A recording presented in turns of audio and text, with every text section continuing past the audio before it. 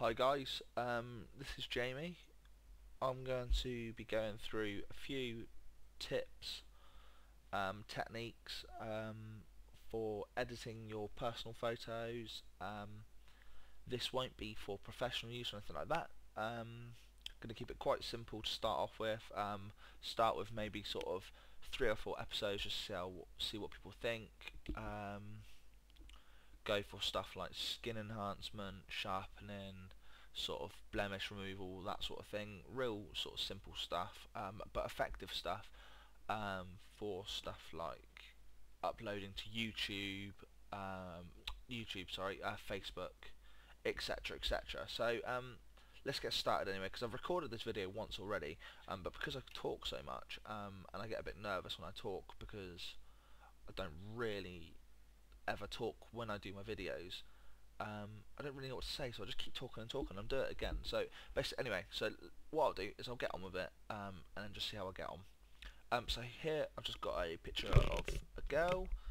As you can see, she's got her skin is a little bit sort of blemishy, spotty, whatever you want to call it, sweaty, or the rest of it. So what I'm going to do, just maximise this.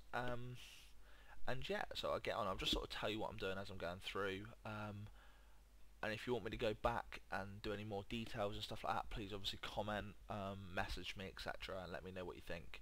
Obviously, this being my first video, it's not going to go perfectly, and it's probably not going to be totally sort of to everyone's liking, but obviously I can improve and change and whatever. So anyway, so I'm going to press F, and then F again, and I'll have this black background to start with. Do this just because then I can zoom in, move the canvas to wherever I want, etc. We'll start off with Control J and copy my layer. You can also drag down here, drag onto the new layer there. As simple as that, really. Over here we got our tools. I'm going to go straight here, straight in with a patch tool. Beautiful little tool, this one. And yeah, so all you do is you're basically selecting, very much like the stamp tool and the spot healing, all the rest of it, except for this one. I just feel it gives it a better result and stuff, and you got a little bit more sort of movement of where stuff goes, etc. So here we go. We're just going to go ahead here, and I'm simply just any little thing I see in the skin, I'm just moving around. Yeah, see, I recorded this before and I was sort of talking for quite a while, quite sad, just chatting general rubbish, and actually when I looked at the video, I thought, okay, it looks good, looks good. Realised it was 35 minutes long, so basically it was useless. So I deleted that. I'm going to start again, sort of trying to rush it and talk more nonsense really.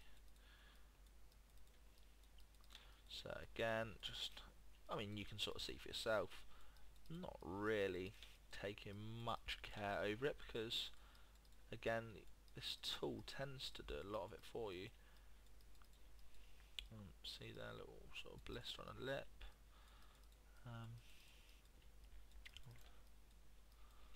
A little bit under there. There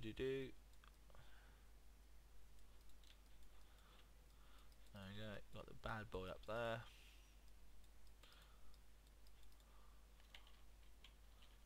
Just undo that, didn't mean to do that, sorry.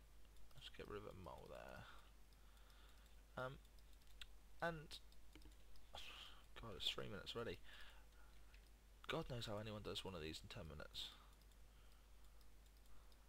Maybe I need one of those like sort of channels that do it for like 20 minutes. Anyway, right. So it's going to be quite like a little blitz one. Anyway, so before, after. Zoom in then so you can see. There you go. Before and after. And you can see this is absolutely perfect. I mean, if you've taken a load of photos and you just need to clean them up, you don't want something that's super duper, you just want to clean it up. Again, I'm just going to copy that layer again, so Control J, that is what I'm doing there. And then go for the stamp tool. So for the stamp tool, I always press, I've already actually got it preset here, but what I'm going to do is I'm going to set it to 100. And the quick one here is if you just type 20, I use 20 and I'm going to sample here. If you set 20, look, when I'm clicking, it's not making this harsh sort of harsh skin change. Just doing it gently, and it gives it a more natural flowing sort of skin texture. Is what you want. You don't want people to say, oh, you've edited that, etc. Oh yeah, and I'm using the square brackets if you want to know. Change the brush size, saves you a little bit of time. So yeah, you don't want people to sort of say, oh, he's edited his photos, she's edited her photos, etc. You want it to look as natural as possible. There we go. That'll do. So there we go.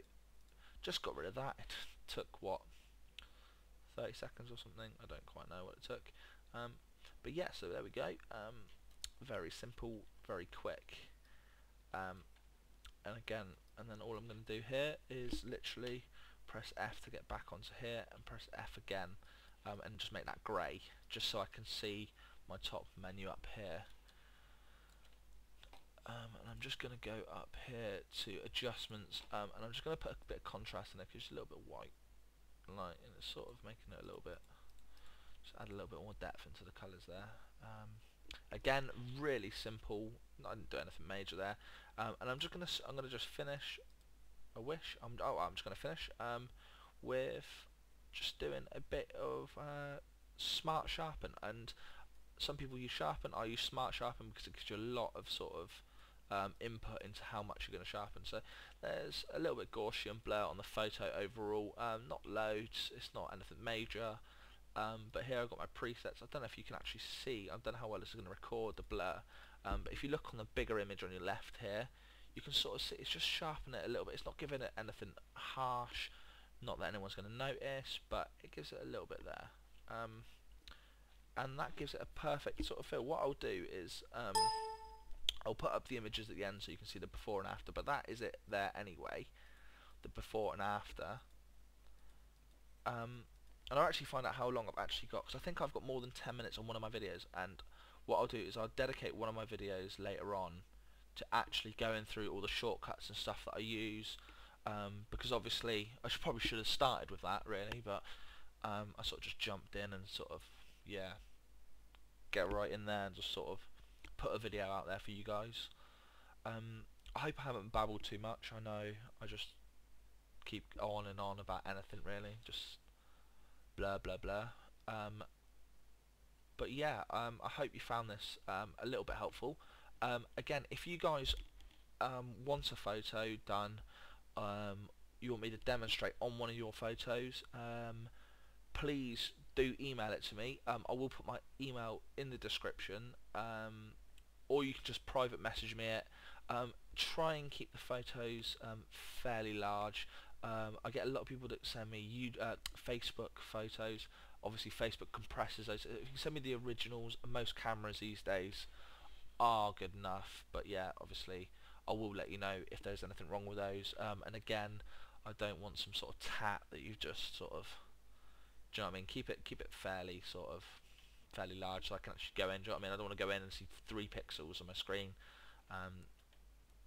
So yeah, and if there is anything you want me to do, demonstrate, show you, give you an easy way of doing it, if you're a bit stuck with something, yeah, message me or put it in the description. If you like this video and it helps you, all the rest of it, you guys know what to do. And yeah, so I hope this first video has gone well, and I will be uploading more soon. So thanks a lot for watching. Bye.